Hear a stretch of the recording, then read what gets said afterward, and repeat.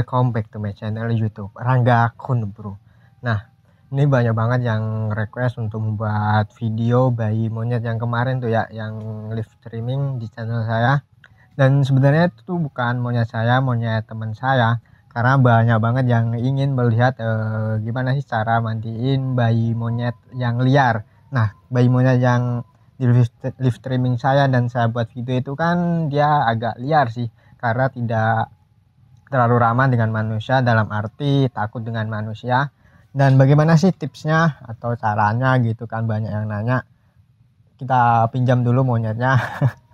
Dan banyak juga yang ingin mengadopsi atau menyuruh saya untuk mengadopsi monyet tersebut. Itu bukan milik saya sih, punya teman saya, jadi saya tidak bisa mengadopsinya. Karena teman saya ini juga suka sama monyet sih. Oke, kita pinjam aja untuk beberapa hari, kita buatin video di channel saya ya. Oke, let's go, kita ke rumah ya, cilat. Nah, oke, ini saya jalan kaki karena rumahnya dari rumah saya itu lumayan dekat sih, jadi tidak perlu menggunakan kendaraan.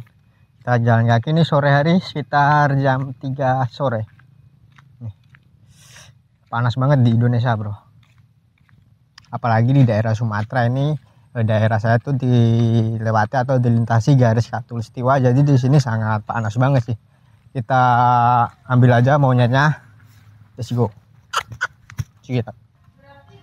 Mana monyetmu? Hah? Ambilin lah. Ambilin. Ambil. Bisa ditangkap enggak deh? Hah?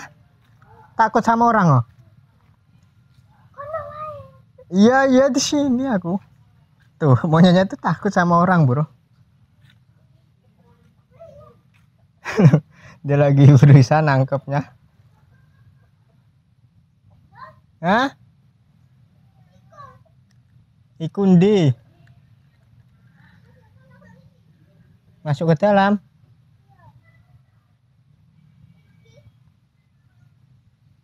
Pencet gitu. Ya. Ya. Ndang cekel rek. Ndang, kono coba. Aduh. Kabur rek.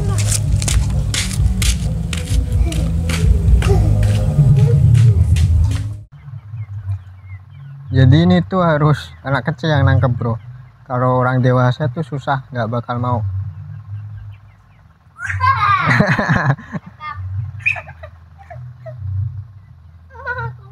Dilus-lus jisek.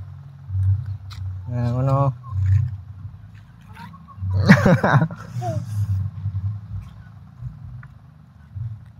Dilus-lus, kok belayung kok. Nah, kayak jambu. Kasih jambu mau nggak? Hah? Jambu itu asing ngisor lho.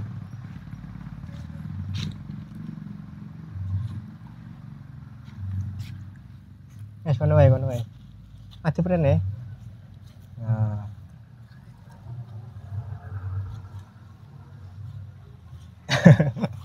Takut dia. Nah, enggak jambunya.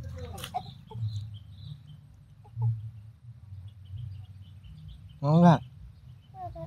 Enggak mau. Udah kenyang dia. Udah makan.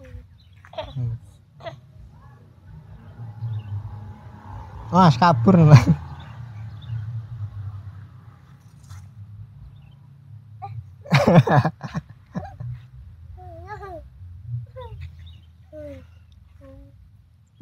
takut nih ya, tandanya kayak gini tuh takut sama saya dia. Lepas. Hah? Lepas. Mana?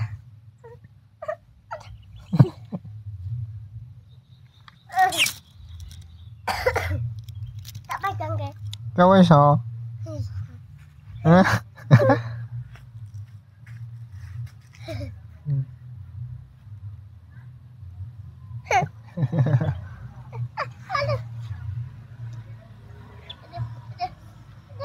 Nah, coba lepas. Bisa nangkep lagi enggak weh? Lepasin. Kabur.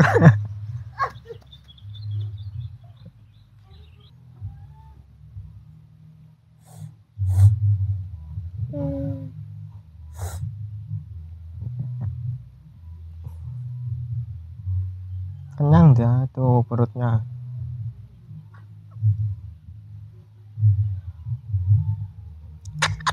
Sini siapa? Namanya siapa? Apa? Hmm? Gak di nama. Nggak dikasih nama. Iya lah.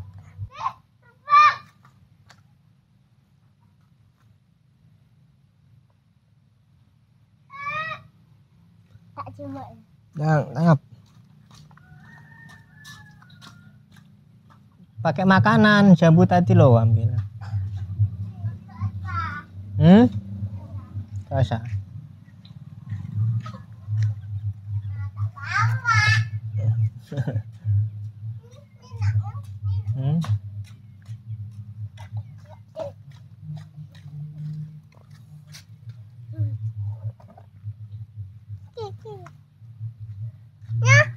Gak usah. Oh. Kasih makan. Gak Mau. mau deh. Gak mau. Iki loh mau deh. Ambil lah. Nah, pegang saya. Ya pegang. Sing di tak ambil. Iki loh. Yang mana?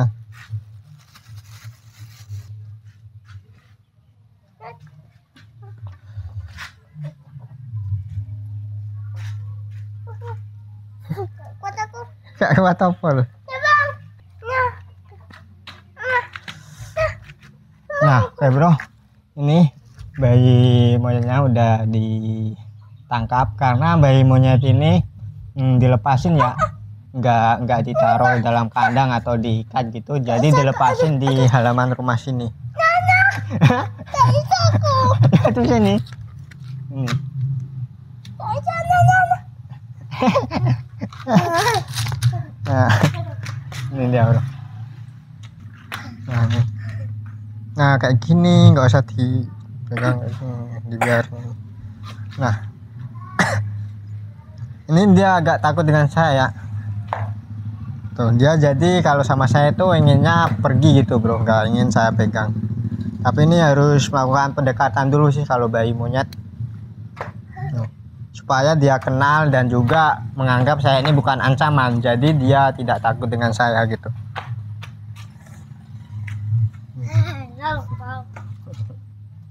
Tuh, ini kecil banget nih.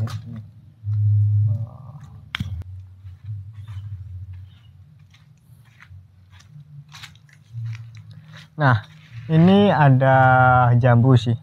Kita ambil jambu ini, kita coba kasihkan bayi monyet ini apakah mau atau enggak.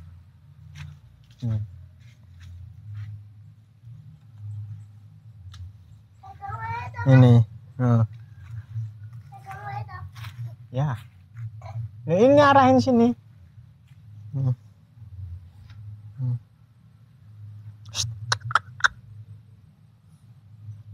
Nggak mau dia bro. Tuh.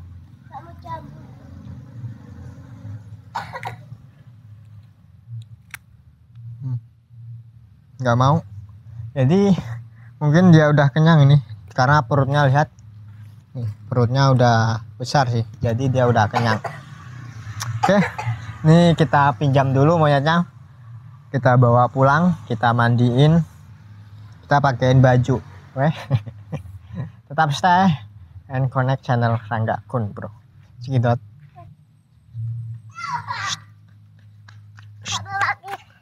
Enggak ini.